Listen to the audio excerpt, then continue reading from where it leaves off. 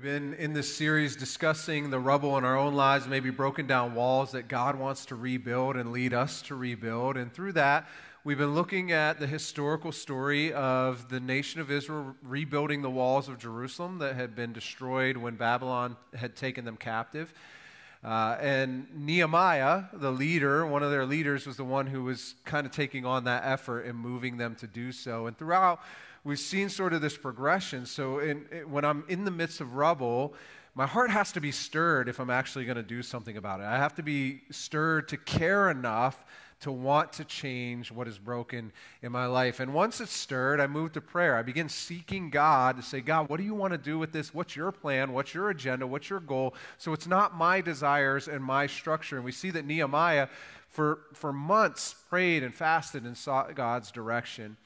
And as God begins to lead and direct, we need to be ready to move when He moves. When He opens the door, we need to be ready to walk through that door. And as Caleb shared last week, once we start into that process, we need to make honest assessment of where we are. And I think many times we're not honest with ourselves, we're not honest with the situation, and not being honest, we don't really know how to handle the situation or what to do because we're kind of disregarding the issues that exist there. We need to be honest. We need to make an honest assessment, and in that honesty, make the proper changes. It makes me think of what Jesus' brother James wrote when he said, it could be like a man who looks at a mirror and then walks away and does nothing about it. You know, if I'm not being honest in my assessment and then choosing to do something about it, then I'm not actually going to get where I need to be. But the truth is, once I've journeyed through all of that, I can be stirred to do something about it. I could spend time in prayer. I could be ready to move and make honest assessment. But eventually, somebody has to act. Eventually, somebody has to do something to rebuild what is broken in their life. And you and I eventually will have to act. At some point, we have to do something. And I think too often we sit in the rubble of our lives, unwilling to do the hard work to rebuild. And I'll be honest with you, it is hard work. It's going to be hard work. Anything that matters in your life, anything that's important, it's going to take hard work to make sure that it survives or to rebuild if it's broken. But too often what we do is we dismiss that and we dismiss the hard work and we look for an easy route out of it. We look for the easy way to escape it, and we decide to either just sit in the rubble and accept it or to run from the rubble thinking that that's going to solve the problem. I think that we end up in our minds believing there are only two options. If I'm in the midst of the rubble, I have the option to just sit in it. This is my life. This is what's going to be. I'll be miserable for the rest of my life, or I can run from it. But the issue is running from it doesn't fix the problem. Running from it still leaves the rubble. And perhaps running from it may create more rubble in the process. There is a third option. And the third option is that God begins breaking down the rubble in your own life to bring healing and change so that you can repair what is broken and find something new. I'm not stuck with just the option of sitting in it and running. There is the option of finding actual healing and change. It makes me think of a story I read a while back in Thomas Costain's book, The Three Kings. He talks about the three Edwards around the 1300s in England. And in the book, he tells a story about a man named Reynald III. And Reynald became king, I think, when he was really young, maybe 6 years old or 10 years old when his father died. And he was very self-indulgent. All of his life, he was self-indulgent. He grew very heavy. The people in his community didn't like him because he was self-indulgent, and they would call him by his nickname, Crassus, which meant the fat. That's how they defined him, how they spoke of him. Well, eventually, Reynald's younger brother, Edward fights against him, overthrows him, and puts him in prison. Now, that's not uncommon. That's happened throughout history. But what was unique about that situation is his younger brother put him in a prison that had open windows and an open door. But he built the door just small enough that his older brother, Reynald III, could not squeeze through the door. And when people would accuse him of being cruel, this is what he would say: "My brother's not a prisoner. He may leave when he so wills." But every day he would send him delicacies. And rather than leave that prison, Renaud would stay in that prison until eventually his younger brother is killed, he's released, and then he dies a year later because he actually got heavier in that prison. That might be where you are, where you think you're imprisoned. You feel imprisoned by the rubble of your life. And the truth is, you can leave when you will. You can make changes the moment you choose to make changes. You can do something about the rubble in your life. Here's my bottom line for you this morning. Nothing gets done until somebody chooses to do. The rubble will remain. The walls will stay broken until somebody says, I'm not okay with it. I choose to act. I choose to do something about it. Now, we're going to dive through Nehemiah chapter 3. And maybe if you're reading through Nehemiah, you hit chapter 3 and you're like, this sounds a whole lot like Leviticus or Numbers where there's genealogies. This guy gave birth to this guy, and this guy gave birth to this guy. And you just skip over it because you think there's nothing there, there's no value. What I want to show you is that I think there's a ton of great depth there, and there's really powerful direction for rebuilding the walls, doing something to rebuild the walls that are broken in our lives. One of the things that you'll see consistently is that Nehemiah says over and over and over again, they began rebuilding and repairing. At the beginning, Nehemiah 3:1, it says, the high priest, Eliashib, and his fellow priests began rebuilding the sheep gate. And as you go on from that, you just see that term, those two terms, rebuilding, repairing, rebuilding. This guy rebuilt, this guy repaired. And so maybe the doing for you is to build something new. What new has to be reshaped in your life? Sometimes we can't just start on the old foundation. We have to tear down.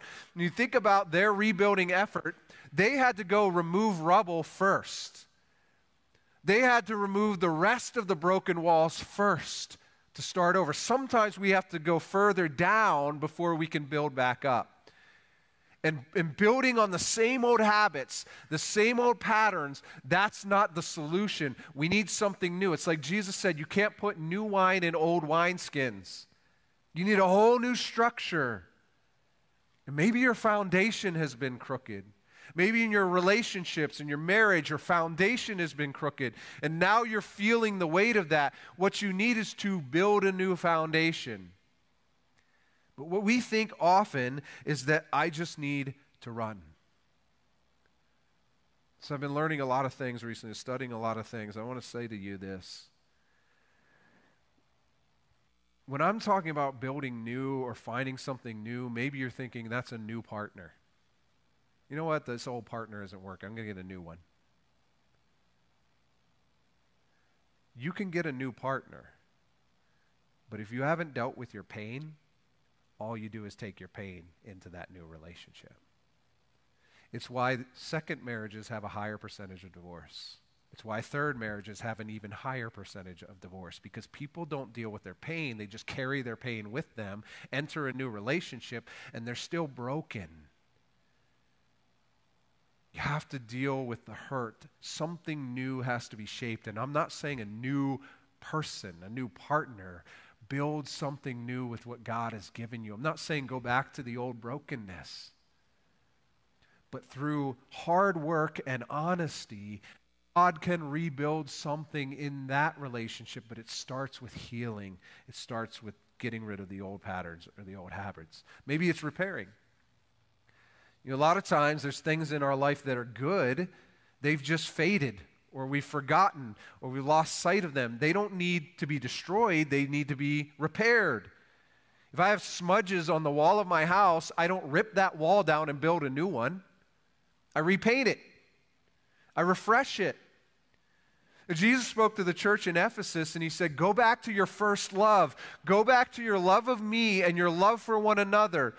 He actually says to them, he says, remember then how far you have fallen. Repent and do the works you did at first. Remember what you used to do. Remember the passion you used to have. Maybe when you first came to faith, remember the things you did. Change and go back to those things. Not start over. Sometimes there's things in our life that we just need to repair. Sometimes there's things that we need to rebuild. But something has to be done. So what do? We'll do what's next. As Nehemiah structures the rebuilding efforts of the wall, he specifically sets everybody up in a counterclockwise way so that everybody's building on what the person before him is building. But for each person, it's what's my job? They're not thinking about everything else. They're not thinking about the grand scheme of finishing the wall. They're just saying, these are the bricks or the rocks that I have to put into place. This is what I have to do next. And if you're like me and you find yourself in broken wall situations, all you want to know is, how do we get to the finish line? How do we fix this? But so often when we think about the big task, reaching the goal, we freeze because it's too big for us. It seems so unmanageable. What we really need to do is, what's next? What's the next thing that God has called you to do? What's the next best thing that God has called you to do? It's why our mission as a church is to help people take their next step. You may be so far from God, you don't even believe He exists. What's the next step? You may have been in faith for 40 years. What's your next step? It's not, how do I get to the end? It's, what's the step God is calling me to do right now? Take your next step. I remember reading years ago, Nick Saban, coach for the Alabama college football team. Nick Saban would say to his guys, do your job this down. Don't worry about the scoreboard. Don't worry about the end of the game. This down, do your job. If you do your job this down, the scoreboard will take care of itself. Now, the guy's figured something out because he's won a whole lot of football games and a whole lot of championships. Remember hearing or reading a long time ago that a manager for the Braves, or the owner for the Braves, was asked, what's your mission? When you talk to your managers, you talk to your players, what's your mission? He says, get people on base. That's it? Well, yeah, the goal is to score runs. You get people on base, they can move around the bases and score runs, you win games. But what he was doing was simplifying for his people, like, what's the next thing we have to do? Simplify it. Nothing gets done until we do, so do the next thing. Don't be frozen by the bigger picture that's too far beyond you. Don't be unwilling to work. Do the next thing, but don't be the one who's unwilling to work. In Nehemiah chapter 3, verse 5, we read that certain individuals were rebuilding a section of the wall, but then it says, but their nobles did not lift a finger to help their supervisors. Now, Nehemiah doesn't name them. He doesn't say why they didn't work. He doesn't explain any of their reasons or excuses. But think about it for a moment. This happened thousands of years ago. We're reading about it today, and in the history book of what occurred in the city of Jerusalem thousands of years ago is a story about a group of individuals who weren't willing to do any of the work. I'll tell you, I don't want to be in that part of the story.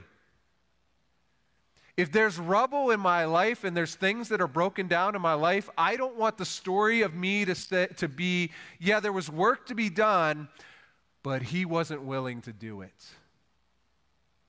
Don't be the person unwilling to work.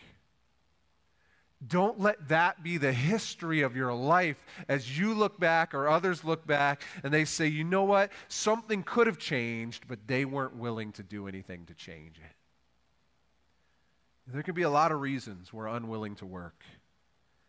Maybe we say, it's not my fault. I didn't cause this. It's not my problem. It's not my responsibility. I shouldn't have to do something about it. I don't like the plan. It's not a good plan.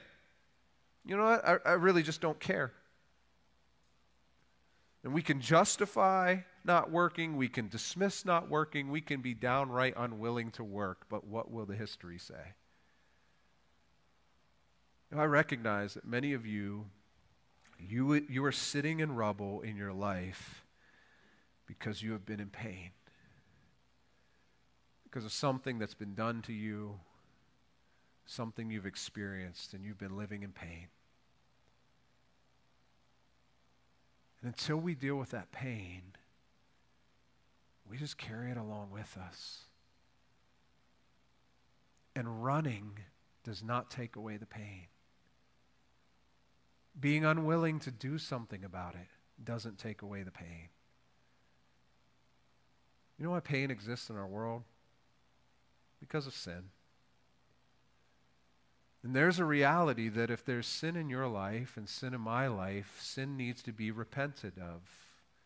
I confess to God that it is what it is. It's a sin against you, and I seek change. But the pain that has come to you because of sin, here's where the church, I think, has failed too often. You may say, like we can address, and the church has historically addressed and called people to repentance of sin, but you might be saying, I have pain, I'm hurt. And if I were to say to you, repent of that, you cannot repent of sin, or you can't repent of pain, you only heal pain. Pain is not repented of, pain is healed. Guess who heals it? Jesus heals pain. Running doesn't heal it. Ignoring it doesn't heal it. Stuffing it doesn't heal it. Jesus heals it. That was his very mission.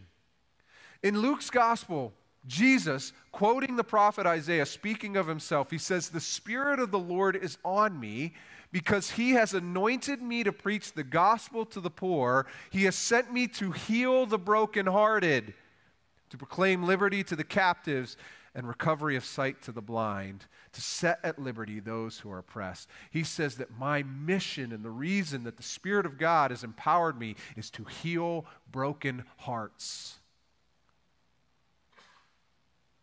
I've been convicted about my own ministry and how much of my years of ministry has been to fill minds. The Spirit of the Lord is upon me to offer theological knowledge to you. That wasn't the mission of Jesus Christ. His mission was to heal broken hearts.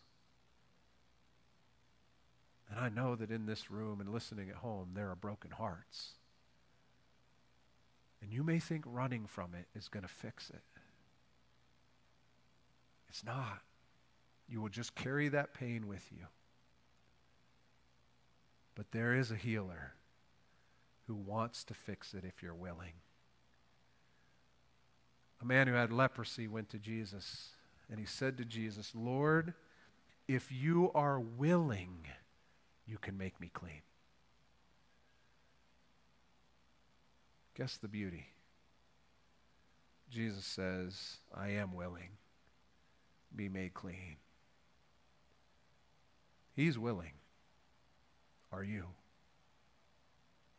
I want to say to couples, if you're here, you're married, struggling, I believe God loves marriage. He established it. He established it long before any king, any government, any patriarch. God established marriage. And he loves it, and he hates divorce. And his desire is that we would be healed if our marriages are struggling. He's willing. Are you? I listened to a testimony the other day. This lady's sharing that struggling in her marriage, didn't know if it was going to work out, and she's sitting with the pastor, and the pastor said, "Do you believe that that God raised his son from the dead?" She said, "Yeah, I believe that. Of course I believe that." He said, "No, I don't. You're not hearing me.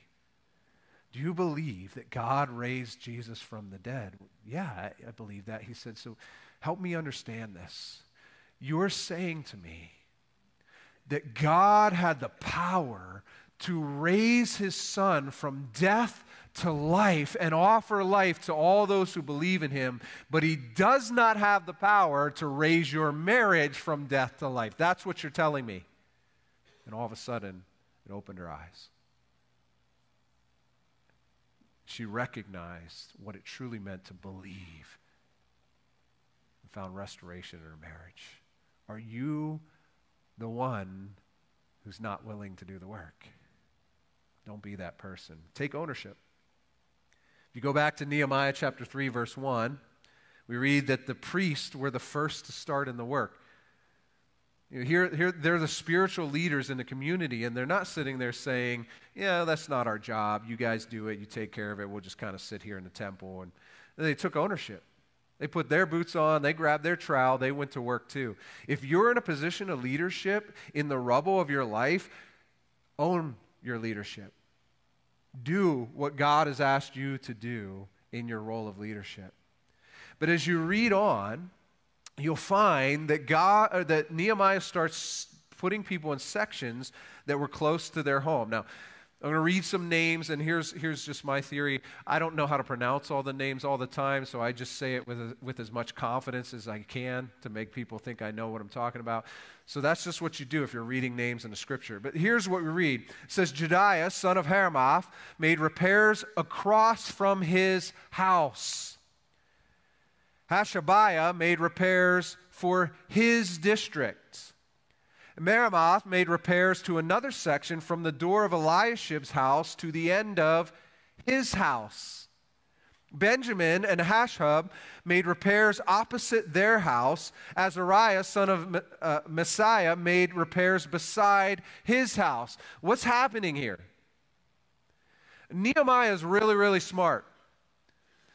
We're in a rebuilding effort to rebuild the defenses of our city. We're rebuilding the walls. He goes to you and says, you know what? I don't want you to worry about the whole wall. I want you to worry about this wall that's right outside your door. How important is that section of wall going to be to you? Nehemiah understands that if they take ownership of what's right next to them, what's important to them, they're not going to take that lightly. They're not going to phone it in. They're not going to use cheap material. This is in front of my house. You better believe my section of the wall is going to be the best section of the wall there is. Nehemiah is super smart. He's calling them to take ownership. So by doing what's close to them, that's our challenge too. Do what is close to you, what matters, what's of greatest significance. We often get caught in the rebuilding efforts of the grandiose, the things that are so big. Listen, you should care about world hunger. I should care about world hunger. I am not going to eradicate it. And what I do is I allow those grandiose ideas to keep me from focusing on the things that are close to home, the things that actually matter, the things that should be done. Because, I got these big things that I got to work on that I'm never actually going to work on. Own what is close to you. Own what is yours. And understand that you cannot own what is someone else's. You may be in the midst of rubble, and there are other people involved in the rubble. You can't own what is theirs to own in the rebuilding effort. And the longer you stay in this place of, well, they need to own this, the longer you keep yourself from owning what is yours to own and doing what is yours to do. Own what is yours and let God deal with them and owning what is theirs. The Apostle Peter had that struggle. After the resurrection of Jesus Christ, he's walking on the beach with Jesus, another disciple named John, and Jesus begins to display to Peter everything that he's going to go through in his life in endurance for Jesus. Reveals to him that it's going to be tough, he's going to suffer, there's going to be persecution. I imagine for him, it's like, this isn't the greatest prophetic vision of my future. I'd rather something else. But after hearing this, he turns and looks at John and he says, Lord, what about him? What about their part in all this? And Jesus says, if I want him to remain until I come, what is that to you? As for you, follow me. Don't worry about him. Worry about you. Follow me. Do what you know I've asked you to do. And don't get caught up in owning what is someone else's and failing to own what is yours. Don't work alone. All throughout the text, if you read, and I'd love to show you, I've got all kinds of different color codes, like knocking out all these different ideas. If you read through it, you'll see over and over, and he worked next to him or by them, and he worked next to him and by them, and this guy worked with his daughters, and the priest worked together. Now, obviously, it's this flow of construction so that the work gets done in a rhythmic, natural way, but I think it's also revealing that nobody worked alone. Nobody was doing it on their own. They had people around. Every one of you knows that you'd be in a really, crappy job. And if you have somebody around you working with you, it can make it a little bit easier. The time can go by a little bit quicker, depending on who that person is. You've worked with some people like, oh man, they're on a schedule, it's going to be a long day. But there are other people that you could work with, it just makes the day fly by, even if it's a terrible job. Because working with somebody, it just allows us to do more, allows us to kind of enjoy whatever, even if the work is hard. So don't work alone. Surround yourself with people who can help you, who can encourage you, who can support you. Somebody who will say, don't give up. Somebody who will remind you that it's better to work than to run. Somebody who reminds you to focus on what is yours. Somebody who will tell you the hard things, the things you don't want to hear. Don't work alone. We're not called to work alone. And in doing so, we should build off the work of others. As I've shared in the past, experience is a great teacher. Young people, experience is a great teacher, but it's not the teacher you want for everything in life. I don't need to experience everything to know that I don't want it. I'd rather learn from the individuals who have been down that road and by God's grace have made it back.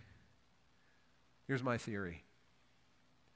The wise learn from others. Fools have to learn on their own. Scoffers know exactly what they're going to learn and choose to go that road anyway. Learn from others. And don't be alone in the work. Ecclesiastes writes this. Solomon says, two are better than one because they have a good reward for their efforts. For if either falls, his companion can lift him up, but pity the one who falls without another to lift him up. Also, if two lie down together, they can keep warm, but how can one person alone keep warm? And if someone overpowers one person, two can resist him. A cord of 3 strands is not easily broken. Here's the beauty. If you are in Christ, the Spirit of God indwells you, and the Bible says you will never be alone. He will always be with you. But God is not, you may think running from people and being alone is the solution to your broken walls. God seems to have a different theory. And he calls us to not be alone when it comes to others, no matter how hard that is for you to hear. We're not called to be alone. We're not called to work alone. I shared this with my daughter this week. And this is the beauty of God's care for me and his care for you. Reading through Psalm 139, just thinking about the heart of God. In Psalm 139, David writes about how God has crafted him uniquely, knit him together uniquely in his mother's womb. He expresses that he can never escape God's presence, that God is always chasing after him with his love. But then he makes this statement. He says, God, when I consider your thoughts of me. So David is considering God's thoughts about David. He says, if I were to number them, they would be greater than the sands. Now think about if I handed you a bucket filled with sand and you counted every grain of sand in that bucket, you couldn't do it. David says, God's thoughts of you. You want to know if God cares about you? You want to know if God thinks about you? The God of the universe thinks about you more times than all of the sand on the planet. I can't make sense of that. Because for me, I feel so unworthy, so insignificant to think that God thinks about me that much. I sent a text to my daughter, and I showed her that verse. And I said, whatever you face today, you need to know that the God of the universe is thinking about you that much. You are precious to him. No matter what anybody else says to you, you are precious to him. He cannot stop thinking about you. So many of us hurt because we've never felt true love. The God of the universe offers that love to you. He will never leave you alone. But he also asks that we are not alone with one another. And here's my last challenge to you. If nothing's done until somebody does, give everything you have. Give all you have. If you're going to do, if you're going to act, if you're going to say, okay, I'll try to rebuild the walls, don't do it half-heartedly. Don't do it with hesitance. Give all you have. There's an interesting statement here. As Nehemiah is speaking about different people building, he speaks of one individual, but he throws in a little tag that indicates there's something unique about him. He says, after him, Baruch, son of Zabbai, diligently repaired another section. It's the only place that word's used in the text. That word could be translated angry. Now, I don't know if necessarily he's angry in his work. Maybe if he hit his thumb, you've all been there where you're working and something made you angry and now you're angrily working. But the word can also mean on fire. There was a fire lit under Baruch to say, I'm going to do something about this, and I'm not going to be half-hearted about it. I'm zealously going to change the brokenness that's in front of me. That for Baruch, he wasn't doing it half-hearted, skeptical, partial, doubtful, reserved, or hesitant. He was all in. And if God is calling you to restore something in your life, he's saying, go all in. It makes me think of Paul's beautiful words about love in 1 Corinthians 13. He says, love bears all things. It carries the weight. It believes all things. It's optimistic. It's not skeptical. It's not saying this could never happen. It believes all things. He says love endures all things. It perseveres. It fights. It hopes all things. Love never fails. That word fail, it means that it does not fall off. It does not fall down. It does not run aground. It doesn't weaken. This type of love keeps sailing, keeps running, keeps pushing, keeps fighting, keeps building, whatever it takes. And I imagine you've never felt that love. And when we never felt that love, we don't know how to give it. The God of the universe loves you that way. His love never runs off. It never runs aground. It never weakens. And it never leaves you.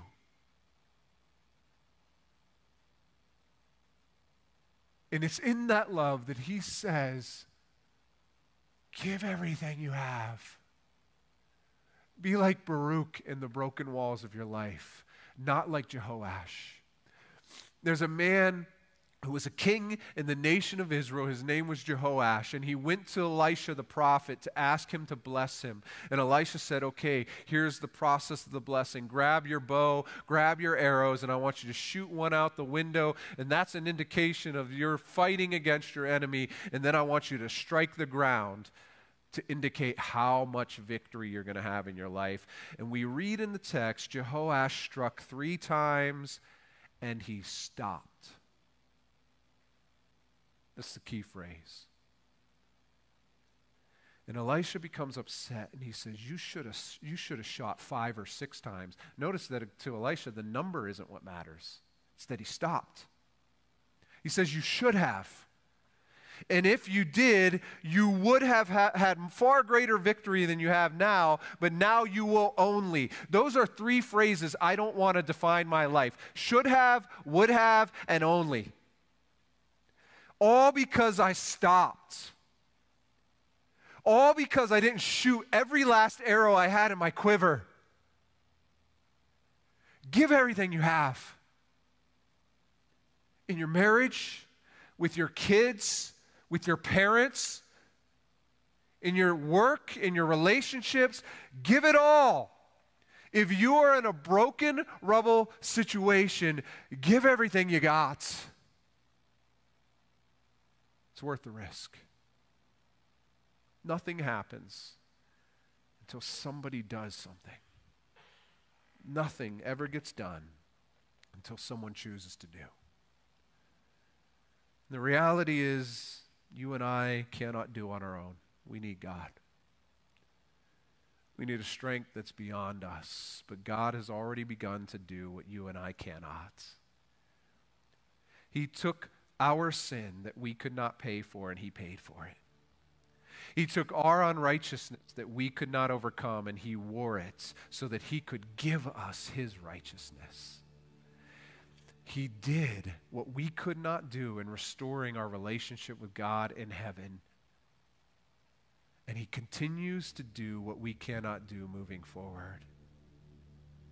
The Apostle Paul wrestled with a thorn in his flesh, a weakness that he had, and he cried out to God and said, God, take this away from me. 3 times he said, God, take this away from me. And every time God said, no. God says, my grace is sufficient for you. For my power is perfected in weakness. So Paul says, if that's the case, then I glory in my weakness. You may be in a position in your rubble when you're saying, I can't do this. I'm tired. I don't have what it takes. Just be willing, because Jesus does have what it takes. He never grows weary, and He can do what is impossible in your life. Alistair Begg said this once. He said, if dependence on God is the goal, then weakness is the advantage. If He is the only one who can do what I cannot do, and His power is shown in my weakness, then weakness is my advantage. Rely on Him. He wants to rebuild what is broken in your life. Let's pray. Father, I ask that we would not be written in the history books as those who were unwilling to rebuild what you wanted to rebuild. That our marriages and our parenting and all the spaces that you've called us to, that we would not be written down as the individuals said, nah, it's just too hard, I don't want to do the work. Father, I pray that we would be dependent on you and understand that you have offered the same strength that you utilized to raise your Son from the dead. Father, you've offered that to us to rebuild what is broken in our lives. And I pray that we would choose to do. That if you stirred our hearts and you revealed to us in proper assessment the things that are damaged and what needs to be done, that we would choose to do. Not run, not try to medicate our pain, but find healing from it and step towards the life that you've called us into. I pray this in Jesus' name.